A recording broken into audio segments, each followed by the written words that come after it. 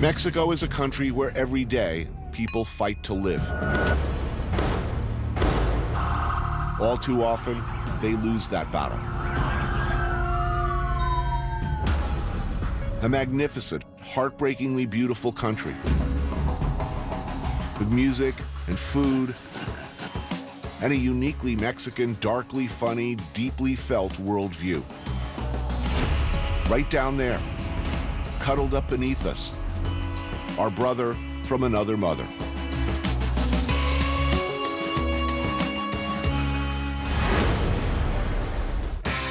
I took a walk through this beautiful world, felt the cool rain on my shoulder, found something good in this beautiful world. I felt the rain getting colder. Sha-la-la-la-la, sha-la-la-la-la-la, sha-la-la-la-la, sha-la-la-la-la-la.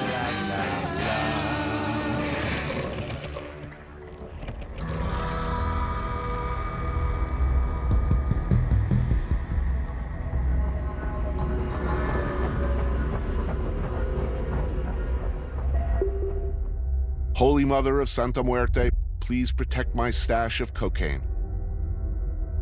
Let it not be interfered with by the cops or the competition. Let any who would mess with me be killed. My enemies destroyed.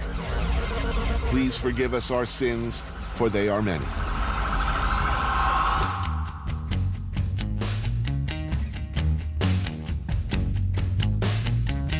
So, is business good? I mean, are there more murders, particularly narco murders?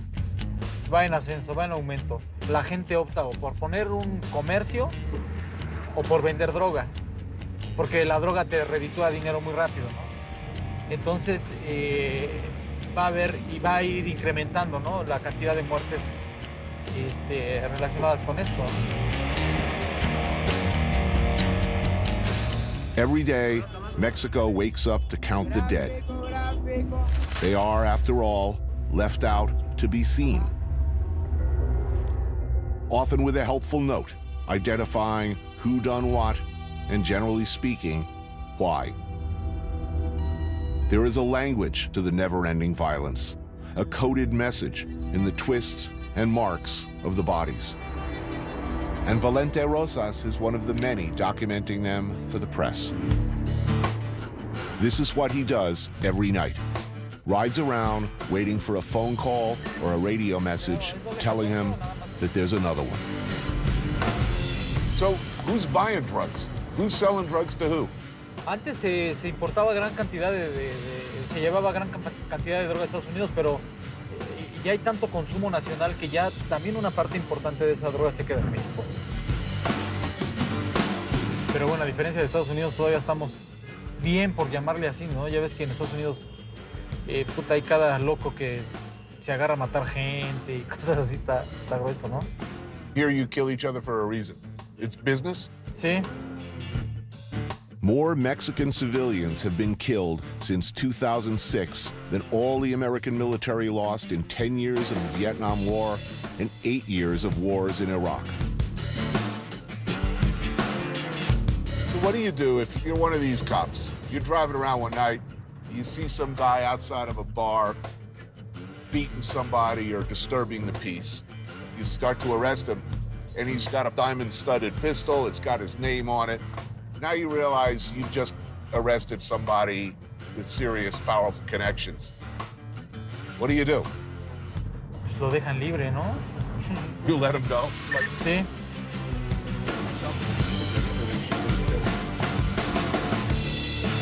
Why do they always pull their pants down?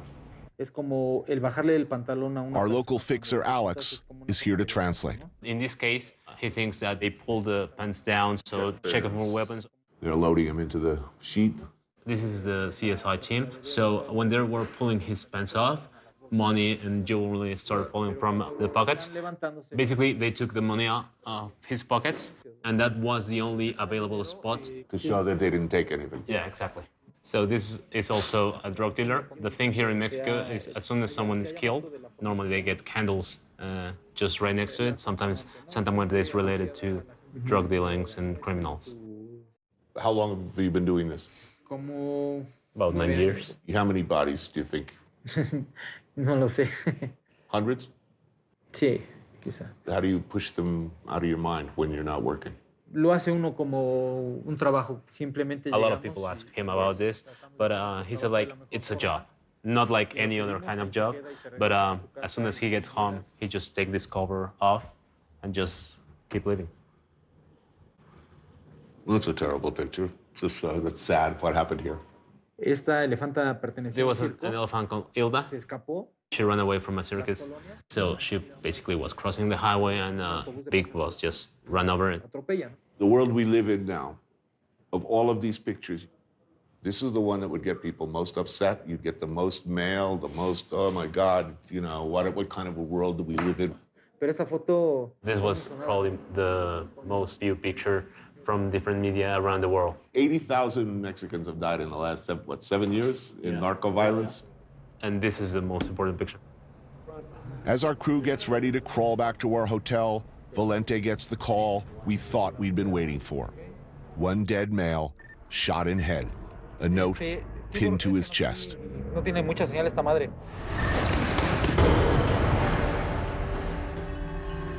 In Mexico, people fight to live every day.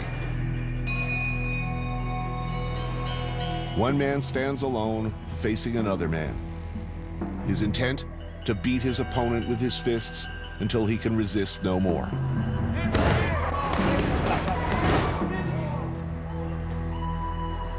A match, yes, but more accurately, a fight.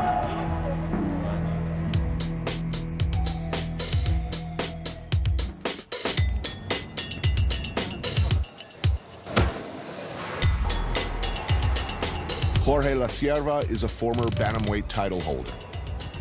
With his father, Jorge Sr., and his son Alexis, he trains aspiring fighters in this gym in the Santa Anita neighborhood of Mexico City. He knows that these young men, like generations of boxers everywhere from other neighborhoods like this, are looking for a way out.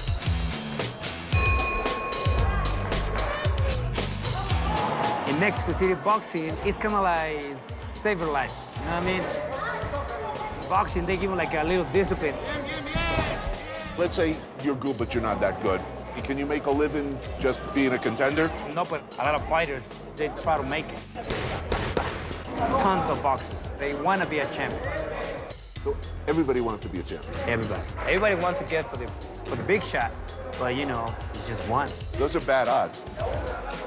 The history of boxing is not kind. I mean, most managers and promoters, they don't really give a shit about the fighters. They don't. They use them up, but at the end, they leave a guy all broken down, no money, and scrambles brains. We just like a prostitutes. You know what I mean?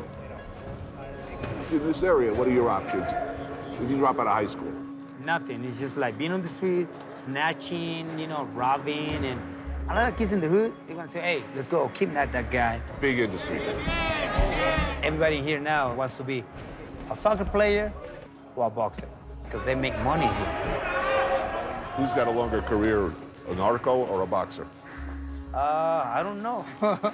Might be 50-50. I mean, narco, you can last longer. You can. You know, you're protected by the police. You just paid off. Nobody's gonna touch you. Expensive protein shakes and dietary supplements? Not so much. Boxers here eat what they can afford. The food here is good and it's cheap. You know, in Mexico, there's no middle class here. You're either poor or you're really, really rich. I mean, it's a crazy thing. The minimum wage here is like 50, 60 pesos, which is like a $5. Not an hour, a day.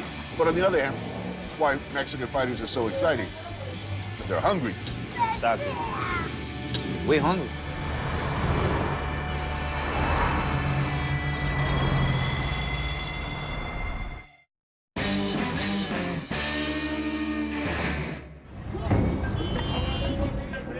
Y México 72, en vivo.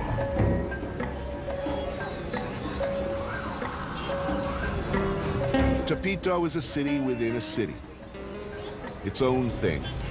Either the dark center or the beating heart of Mexico City, depending on your point of view. It's the home of Santa Muerte, the skeletal Saint Death. This is where they come.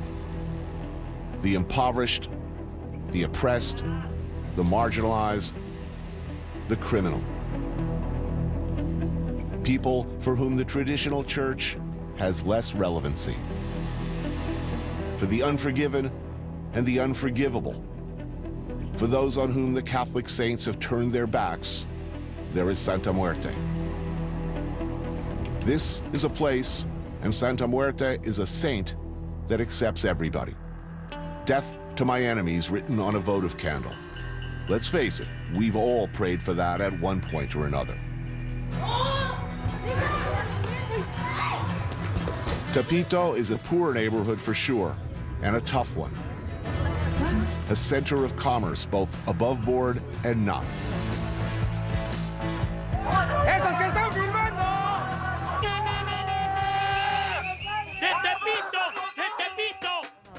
But perhaps a breakfast beverage first.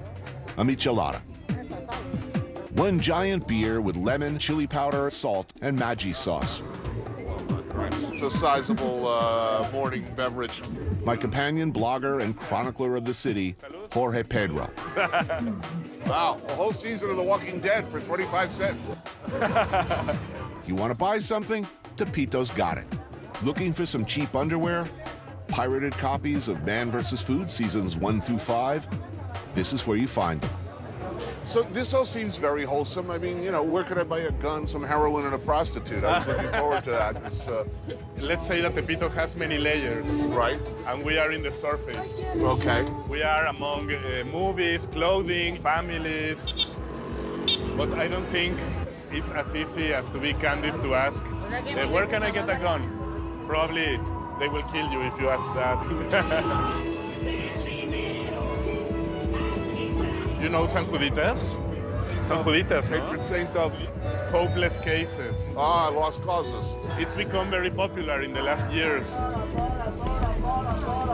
lot of good smells here, man. Yeah, a lot of good-looking food.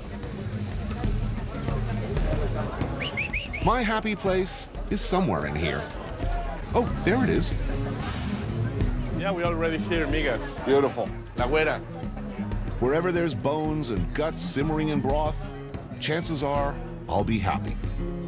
Writer, sociologist, and lifelong resident of Tepito, Alfonso Hernandez, apparently feels the same way. So this is supposed to be a bad neighborhood. This is the best. I love this neighborhood. ¿Se da cuenta que no? Bueno, tiene fama de ser el barrio de las almas. It is known for being the Lost Souls neighborhood. It is called Ángeles neighborhood, like angels being there. But in Tepito, there are no angels, but lost souls. What's the saying? Comer bien, Eat well. coger fuerte, And, enseñarle los huevos al amor. and showing los huevos to the dead. Show your balls to the devil or to the dead. I didn't know. On the menu, migas. The base comes from boiling cracked ham bones to release the marrow, to which garlic, onion, cascabel peppers, and epazote is added. Oh, Thickened with stale bread and leftover tortillas. you got nothing. You make something really awesome out of nothing. The grandmothers had the creativity to taking advantage of the bones of the pigs, and now it's a gourmet dish. Any great old culture where there's poverty, there's something like this. Yeah, by the way, if you're watching this, after you do this, you really got to wash your hands before you touch your... Okay, that's a rookie mistake, going to take a piss right after. She's asking you if you liked the migas, if you enjoyed Yeah, it's good. Delicious. So these guys have been open for 65 years. All the members of the crew are relative. Is there hope for social change in this country? Lamentablemente, Unfortunately, Mexico has become the Tepito of the world. Tepito is still the synthesis of the Mexican. Not a lot of upward mobility here. the rich get richer, the poor get ground slowly under the wheel. Eduardo Garcia has hacked his way up the ladder to become chef, owner of the city's hottest restaurant. I grew up in the States. I was a migrant worker picking fruits and vegetables as a kid. My parents didn't earn a lot of money, so I decided to work rather than go to school. The restaurant business, as I well know, ain't no picnic. And in Mexico City, it's particularly rough. Mexico has a reputation where we all know that the country is run by corrupt politics. You have to stand up for what you believe. If you don't, people will run you over. You won't last a minute. I don't let people bully me around. Garcia runs Maximo Bistro with his wife, Gabriela. Here's the kind of extra helping of crap you got to deal with if you run the hottest restaurant in Mexico City. In 2013, the spoiled daughter of the head of Mexico's Consumer Protection Agency walks in and demands a table when there's, unsurprisingly, no table available. When Garcia says, sorry, no can do, she pulls a you know who I am and then calls daddy and gets the health inspectors in to shut the place down. So your other customers basically started taking pictures of them with their cell phones? Next thing you know, we have the media outside, and this is Friday. Right. Sunday morning, we're front page of one of the most important newspapers in Mexico. Well, it was very embarrassing to the government. And it should be. Because they got caught doing what they do all the time. But if you were not the hottest restaurant in town, if you were just running a cantina, you know, a few blocks away, I would have been. They would have closed you down, and that's that. Right now, a defiant, young, creative generation of Mexican chefs like Eduardo are performing some of the most exciting new cooking anywhere on earth. A mixing of the very old and traditional with the very new. So you went to Bourdain? As a kid, yes. Right. One of the jokes throughout the whole time that I worked is, how old are you? I'm 18. You've been 18 for 3 years. Those are abalone from Baja. Yeah, I told you I love butter.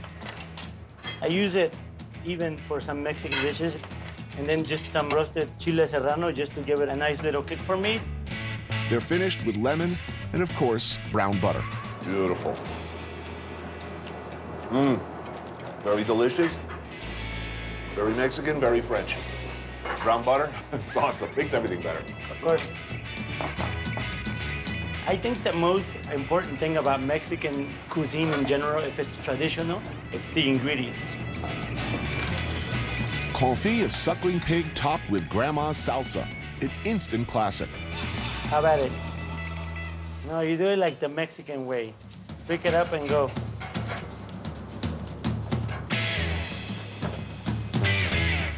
Wow, pretty hard to imagine anything better than that. Yeah, you're stuck with this dish forever, man. Forever. That are gonna be like Mick Jagger, you know, 50 years from now, singing Satisfaction. There's no getting away from it, man. This is so good. This is a classic. But even now, with all his success, Garcia is still fighting a struggle most Mexicans are all too familiar with. What happened that day happens every day. And the promise always is, we're gonna shut you down, you don't know who I am. And for me, I'd rather close my restaurant than live like that. If you close my restaurant, I will go across the street, I will go to another state, or I will go to another country, and I still will make a good restaurant.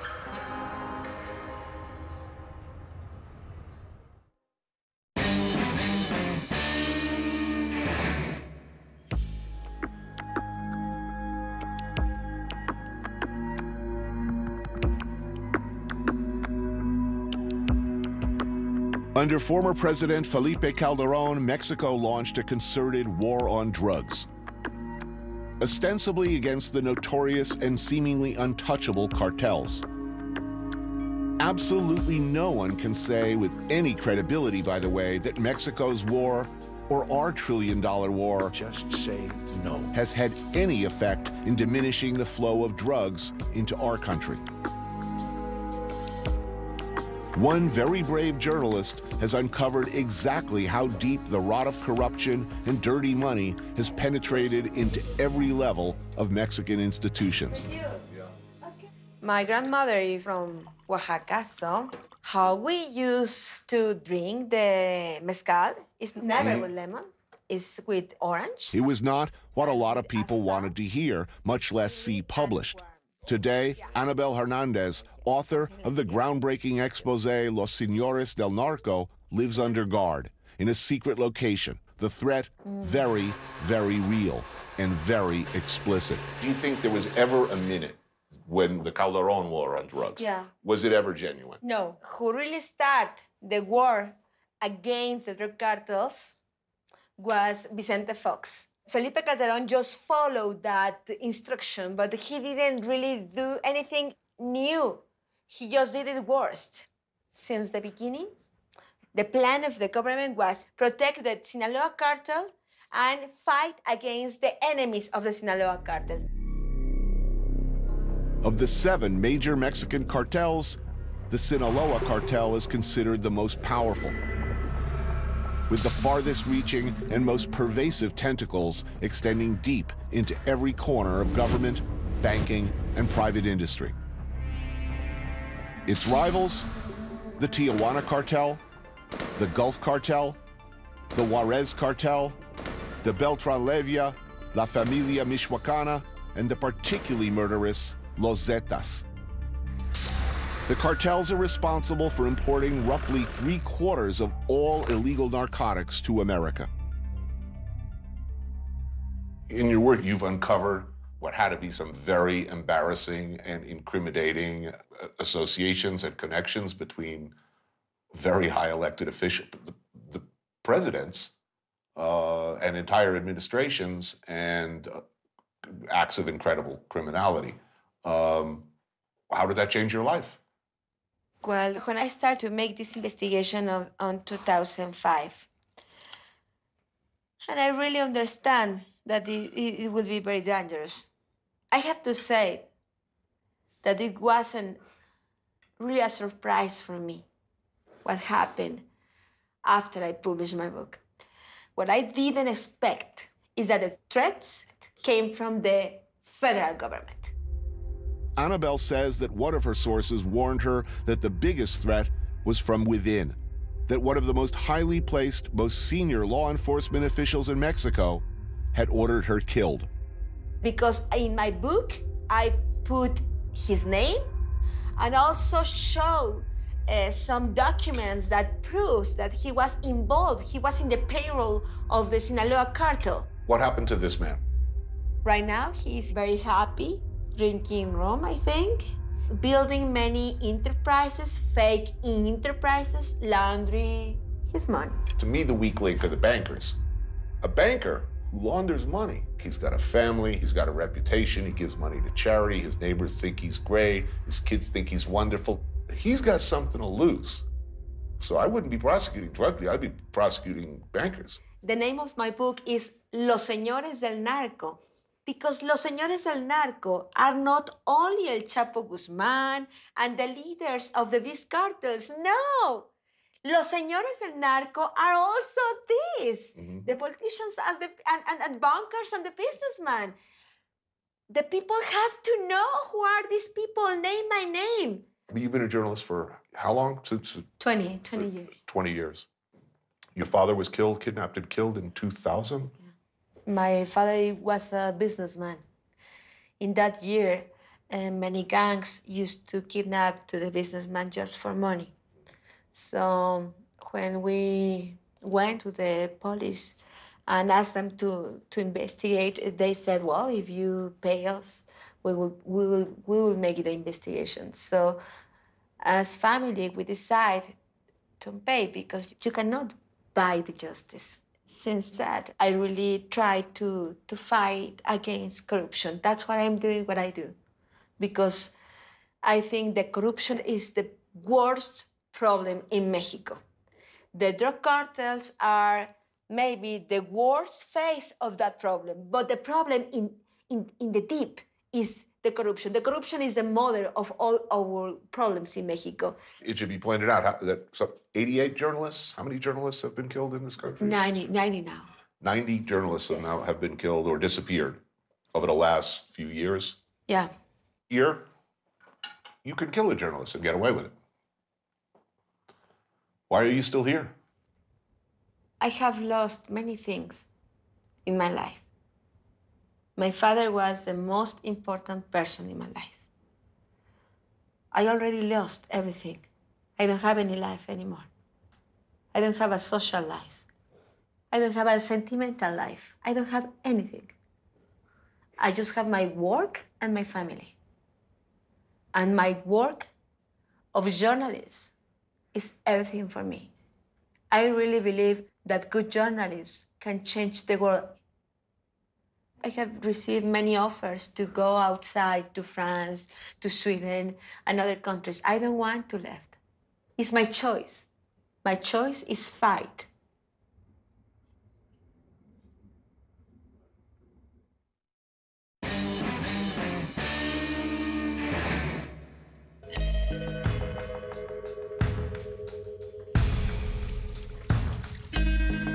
I came to Oaxaca for mezcal. I like mezcal more and more these days. And this guy, Ron Cooper, finds and sells some of the best mezcal in the world. We're at the Zapotec ruins of Monte Alban. In pre-conquest Mexico, there were gods and goddesses of intoxication and ecstasy. The touch of a lover, the smell of a flower, the aha of an idea, all had gods and goddesses that took responsibility for those things. All of your mezcals come from different villages, and Yes. only that village. And only one maker in that village. We call our stuff single village mezcal because most mezcals are made with a blend of different villages all put together. No one goes home and has a cocktail in these Indian villages. They wait until there's a special occasion. Every birth, death, confirmation, baptism, there's a fiesta. A wedding is 8 days. You invite 200 people. You feed them breakfast, lunch, and dinner. You have a band every day. And then they really consume. Don't drink yet. For Mother Earth and our ancestors. And then you say, Stigi Bayo. Stigi Bayo.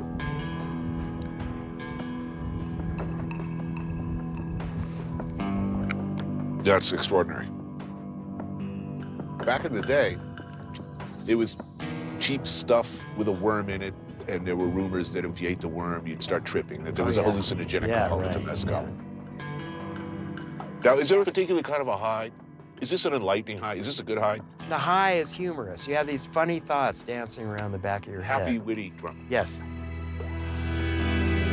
In Oaxaca, ancient indigenous traditions and ingredients define not only the mezcal, but also the food.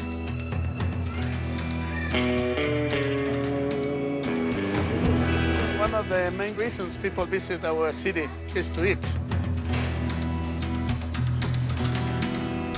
This is Alejandro Ruiz Olmedo, one of Mexico's best chefs.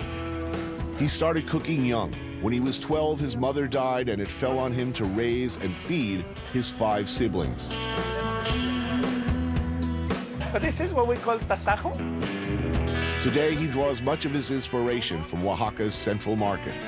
Probably America's most beloved food is what they think is Mexican food. Yes. And I think most Americans' view of Mexican food is like beans, fried tortilla, melted cheese, and some chicken. Yes. In fact, and particularly when we're talking about Oaxaca, this is a deep, really sophisticated cuisine. That's correct. Oaxaca has these different microclimates all over our territory, and that gives us this enormous amount of Spices, products, fruit, chilies. Like 500,000 varieties of corn, something like Yes, that. correct. Right? I mean, this is really where the good shit grows. Ya estamos aquí. This is stands of barbacoa, and this lady here, it's always making like the best. Oh, tender. Yes, tender, tasty. Man. Greens and crunch. Cabbage and cilantro. Buen provecho. Oh, unbelievably good. Just so tasty. And they're gonna give us some consomme. Man, deep. It's good. All right, I'll finish this. This is just too damn good. People have this barbecue, especially on Sundays. It's a tradition to have barbacoa. Just so tasty. All this pasillo is full of chiles, no? People think that Mexican food has to be necessarily spicy because of the chiles we use. And we go for flavors, not for the spiciness. What most people miss is how really deep and really sophisticated the sauces here can be. Like Lyon is to France. Yes. Oaxaca is to Mexico, in my experience. You're right. You know? Also, Really? my experience. Yeah. Yes. I'm not kissing your ass here. I was just in Lyon. This is Vicky's place. She's been cooking up traditional Oaxacan dishes in the market for 30 years. Whoa, that's awesome. When he's cooking the egg right on the camal. Oh, man. So the guy working the camal, first of all, a lot of the camal you see now are metal. That's old school, super old school. That's the way they did back in Zapotec times, man. Yes, correct. On the clay camal. Yes. And I mean, I'm looking up there, he's doing our tortillas. Yes. And he's doing, it's one of my favorite things, the zucchini flowers with the string cheese. That's so pretty to see. Olmedo's cooking, his focus, his passion have very old, very deep roots. My parents were farmers in a small village like mine. Since you are 6, 8, 7, you have a role to develop in the family. Right. So my role was to water the chile plantation, the tomato plantation, to milk the cows, and help my mom while she was making tortillas like that. She would give me directions and telling me, okay, roast the chiles, roast the tomatoes. I tell you how to prepare molcajete salsa. So that was at the beginning of my profession, Right. cooking, learning from the knowledge of how a tomato should taste like when you cut it directly from the plant. The way it should taste. That's old right. school. Oh, man. Happy. This is what you should do.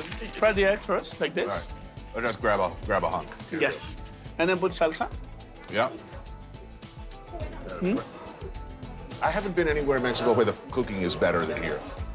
This is a way to preserve our culture through our food.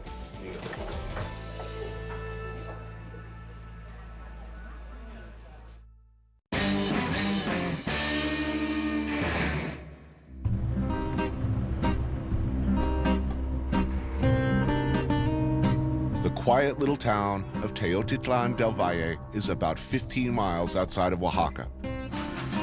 A town where the arts, crafts, and traditions of the pre-Hispanic Mexico are celebrated and packaged for consumption.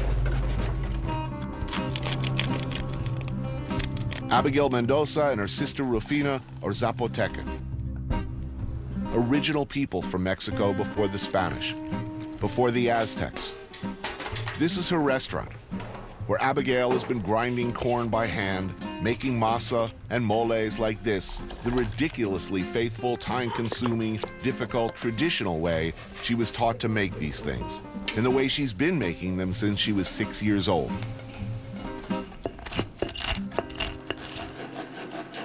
Look at her hands, by the way. Small, surprisingly delicate, given all the hard work, all the pushing, kneading, grinding, stone against stone over the years. Then look at her forearms, the power there. It's impressive and beautiful. Yeah. Every time you enter a house in Oaxaca, especially in the small villages, they always offer you a shot of mezcal. So good. Següesa, a mole and chicken dish. This mole sauce, like a lot of the real old-school moles made by masters like Abigail, uses 35 different types of chili peppers and takes more than 2 weeks to make. Do you think that until recently, until guys like you, that Mexicans were not looking back at their own food culture, they were looking elsewhere? What was going on? We were conquered. We were also a culture that was conquered first by the Aztecs, and then we were conquered by the Spaniards. So we were always told that everything that was good and excellent has to be imported. Right. And what we had here, it was just not good. Right. Another Zapotecan classic, chile agua, a simpler dish of cow and pork brains cooked with chilies, tomatoes, and yerba santa. As a cook, the main thing I learned was to develop a little bit my cuisine here. There was this space where nobody tried to innovate. Still using the same techniques, the same ingredients, the same flavors, herbs, etc. But, you know, developing a little bit. Muchas gracias. Muy amable, gracias. También muy prehispánico. I mean, that's as old school as it gets. This is super ancient. A finer dish than this one you cannot have. This is something that you do not find anywhere else in Mexico.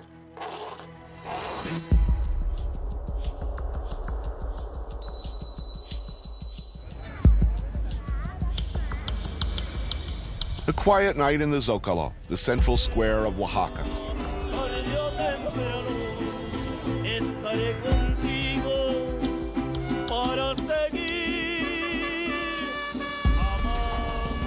But even tonight, there's plenty of evidence of the struggle, the discontent boiling just under the surface.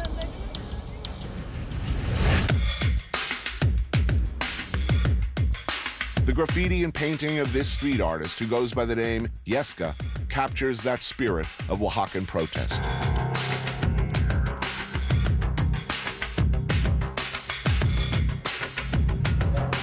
The Last Supper, for sure. It's the Last Supper, but Mexican Last Supper. Who are these people? It's the most powerful people in Mexico, people that is driving Mexico. This is Peña Nieto, the president right now. Mm-hmm. This is Felipe Calderón, right. the last president. The last president. And that guy is like the economy guy, right, who is moving the economy in Mexico. And this is the army. This is a prostitute. It's represent because they are like prostitutes. Right. You know?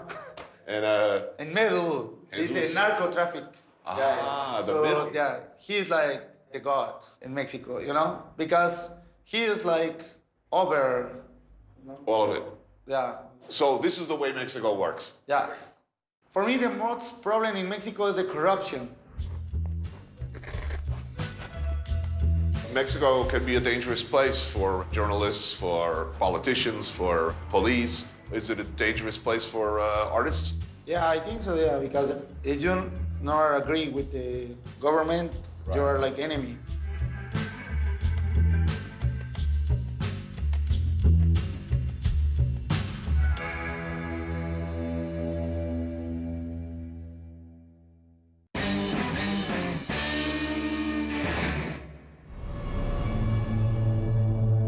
In 1936, the town of Cuernavaca, 50 miles from Mexico City, was visited by Malcolm Lowry, a tormented, self-loathing, brilliant, and hopelessly alcoholic author. His life work, Under the Volcano, was set here. It is widely believed to be one of the great novels of the 20th century. Lowry saw symbolism and evil everywhere here. In the deep barrancas, the looming volcano that towered overhead.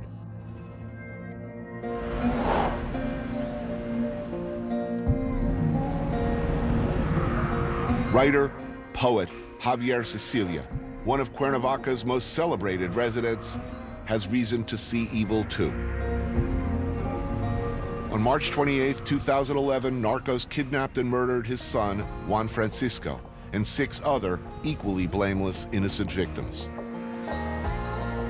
Cecilia found himself moved to march to Mexico City to demand an end to the increasingly futile so-called war on drugs that was mindlessly grinding up so many victims in the crossfire and in the margins.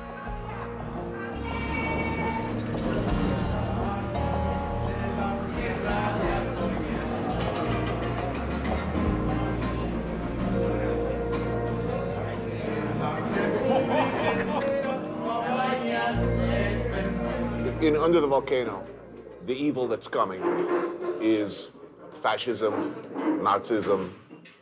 What is the heart of the infernal machine today? Una nueva forma del totalitarismo, que es el dinero y la disputa de los territorios para controlar el dinero tanto por parte del Estado como por parte del crimen organizado, que casi son lo mismo en mi país. What does he want to say? What does he want people to hear? ¿Qué es lo que quieres que la gente oiga? Necesitamos detener esta guerra. Es una guerra que nos está matando hijos, hijas, que nos está haciendo perder la democracia, que tiene al país balcanizado y roto, que necesitamos encontrar la paz y la justicia que no tiene este país. Can he think of one place on earth where the good guys are winning and where you are not ground under the wheels of the machine? Donde la gente pone por encima la vida humana y la relacionalidad amorosa, ahí está una sociedad, ahí está en el centro del horror, la vida y la paz.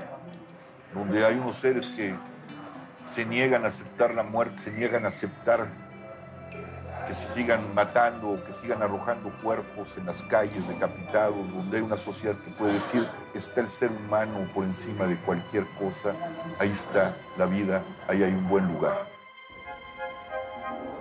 Have you written a poem since the death of your son? No, escribí un último poema cuando supe del asesinato de Juan Francisco, de mi hijo, y con ese cerré mi actividad como poeta que escribe poemas.